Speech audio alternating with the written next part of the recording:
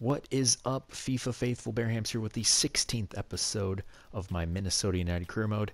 And before we get into it, I'm going to go on a rant about this most recent game against San Jose Earthquakes. So yeah, this is going to be off the cuff, improvised. This is right after the game, and I am livid. Yes, I was right with the score. It's 1-1. They got the point, but they should have had more. I have never seen this team so terrible in the second half. It's the worst half I have seen in years. It was awful. It looked like they've never seen a soccer ball in their life. Just the concept of kicking it and trying to find other players, they just couldn't do it at all. And then they brought on Agudelo, who I don't even think he knows what a net is. Okay, let's just start from the beginning. They score off of Debasi, who he was just deflecting every single ball off of him and almost going into the net. That first one almost made in, but then the one Espinosa hit goes off right off of his foot. Miller can't react to it. They're down by 1. And then the red card happens, which was great, because it's like, all right, you got some time. You got like 70 minutes to score not 1 but 2 goals to get this dubs away from home. Midweek, they get the goal straight away, and I'm excited. Like, all right, we got the goal straight away. Let's keep putting this pressure on. But no, they're just dead. Nothing from them for the rest of the game. Yeah, there were a couple chances here and there, but that second half was truly awful. Every single player, it seemed like they didn't know the concept of a ball. How to kick it, how to pass it, how to connect passes together. It looked like they were down to 10 men. It was piss poor. And you'd say, oh, they're down a man. To me, they were down 2 men, San Jose. Because the ref was making every single call in the Loons' favor. San Jose should have had a penalty kick. Cade Cowell makes a great run past Coleman. Taylor sticks his foot in there, trips Cowell, but no call. What? Like, I'm on the side of San Jose fans. Like, what? That should have been a penalty. The Loons should have lost this game. It was, oh my god. Like, usually I go for, top 3 players of the game. We're going bottom 3. Because the top player of this game was simply the ref. The guy with the great haircut. He was making all the right calls for the Loons and all the terrible calls for any casual fan. Like, Adrien Heath must have pictures of that ref or something. Alright, let's just get into bottom 3. I would have to go to Bossy. Just getting that yellow to give him that chance for the free kick at the end. Giving up the own goal. Having 2 deflections off of him. Not positioning his body right. I think the second one, I'd have to go with... I want to say Will Trapp. I know he scored. But for the rest of the game, all he was doing was just passing it back and forth. He's just Garbo. Even Dotson was Reynoso was extremely Garbo. He was just on a completely different wavelength. I mean, it probably doesn't help that you had Agudelo for that second half. Oh my god. So I'd go to Bossy, Reynoso. I'm just trying to think of, just everyone was just so bad. And you know what? Let's go Adrien Heath. Adrien Heath was terrible.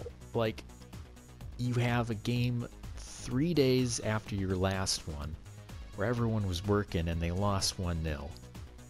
And you barely changed the lineup. The only reason you changed the lineup, DJ Taylor, was because Gasper was out for reasons not known. Probably means he got COVID or something. Or tested positive. So, like, you should have changed something. And, oh my god. Yeah, I'm just going to keep the oh my gods in this. What? I don't know, like, I could just keep stopping and starting, but this honestly, I'm going to the game on Saturday. I better not see any lick of this. Just this. The best way, they were in a fugue state. Just, they had no clue what was going on. Like, they were lucky the other team was down a man. It was bad. Like, real bad. I'm trying to come up with more examples, but it's just so much bad. It's so overwhelming. I can't really comprehend it at the moment, and I'm trying my best. Because I think, like, if I did this the day after, it would come out as like, oh, you know, they were trying to go for this approach, but didn't really work out. Oh, too bad. Like, I'm pissed. I'm pissed. Anyway, yay, I got it right. That's my second one in 2 weeks, 3 weeks. So good for me getting that right. Anyway, yeah, it was bad. Let's just get on with the episode. Due to my rant, we're only going to do one game, and it is going to be Sporting KC, since, again, they are going to be playing at Sporting KC this weekend. This is how I see the team lining up for the game against Sporting KC. I see it just about the same, just three in the middle with Dotson, Alonso, and Trapp, but instead of Gregush, it is Alonso, since I do believe Gregush did take a serious injury in that game against San Jose. Taylor, once again, at the left back role. I don't think Gasper will be ready. Yeah, we'll see how we do against the best team in the West in real life. I like how with the default stadium, they picked one that looks just like TCF Bank. They haven't changed their idea of what Allianz looks like for the past couple of years. I do hope they get Allianz Field into FIFA at some point. I know it won't be in FIFA 22, but I do think that maybe in time, maybe FIFA 23, 24, they'll have all the MLS stadiums in, and I think that'll be for the best. So just kind of passing around here. Hopefully you don't hear the furnace going on. Long pass to Hunou, who is able to handle it for just a moment, so it is intercepted.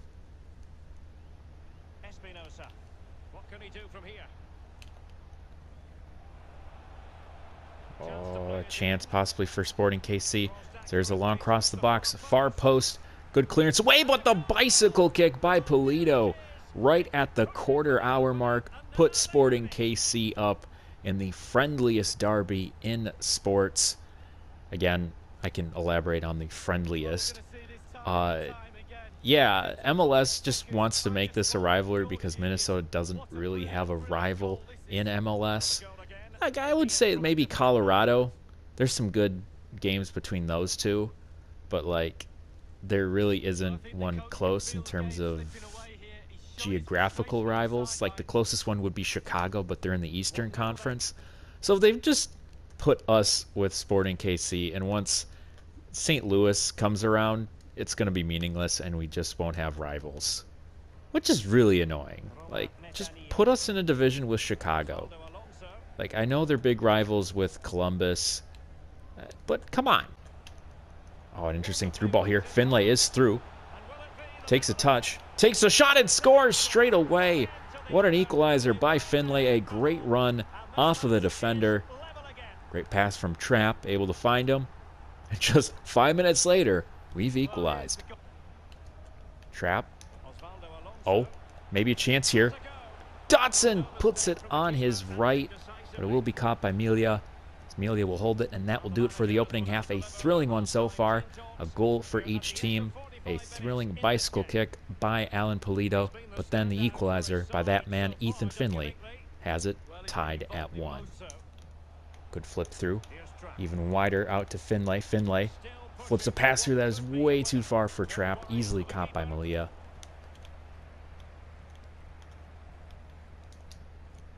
Header won by Dibasi. Interesting pass that it will go through to Finlay. Finlay Holding his own here in the box. Flips that through. Oh, good pass here. Reynoso shoots and scores. What an angle from the Argentine. It's a great pass from Hunou, able to find the other designated player. The Loons will take the lead late at Allianz Field with just a couple minutes to go. Holy crap, almost the 90th minute. So now the defense just has to play shutdown here as Martins just stampeding towards that corner, looking for a miracle cross as he does have Polito running. That was just going to find the feet of Brent Kallman, the Woodbury native. We'll find options here as Alonso getting hassled. Perhaps a through ball. Will find Finlay. Finlay, just the last chance of the game, throwing a ball in the box to Hunou, and that will be the third goal, and that will be the convincing one as the Loons do come from behind and defeat Sporting KC by a score of 3-1. Great perseverance by the squad, giving up that beautiful bicycle kick in the first 15 minutes. But then just 5 minutes later, Finlay answers, and the Loons just continue to put on the pressure. As they get 2 more goals, and they get another 3 points. While we will be only playing one game, and that was the Sporting KC game, we will simulate with a full squad the game against Real Salt Lake at Rio Tinto. And after 90 minutes, the Loons do prevail 3-1. I believe that is 2 goals by Hunou and an early one by Lud. 25 games into the season, the Loons sit comfortably in second place, but it'll probably be in third as they have a comfortable lead over LAFC, who, despite having 3 games in hand, won't get close to the total the Loons have. So it's right now, Minnesota United is the meat in the Cascadia sandwich. To finish off the episode, as always, I will give my prediction to the upcoming game, which is against Sporting KC. And this is a tough one. There are a lot of factors going into this game, and one of them is the game before, because the Loons just played their game on a Tuesday and they'll play Saturday, but Sporting KC plays Wednesday. So possibly that one less day of rest could hurt them going into the game, but Sporting KC is at full strength for the most part. They do have Polito playing, so that's where it kind of is a little iffy. And then also just the performance last night, which again, I am recording this on a Wednesday. I'm a little shaky to give the Loons a confident score. So I think the Loons are going to lose the top team in the West. I'm going to go 2-1. It's going to be one where they are down by 2. They will get one in like the 75th minute, and then they'll be just pushing for that equalizer, but they just won't get it. I know it's not the greatest way to end the episode, but there's worse ways. So yes, this will be the end of the episode. I hope you enjoyed watching as much as you did playing it. Be sure to like and subscribe, and I will see you next time. This has been Bearhamms, and as always, toodaloo.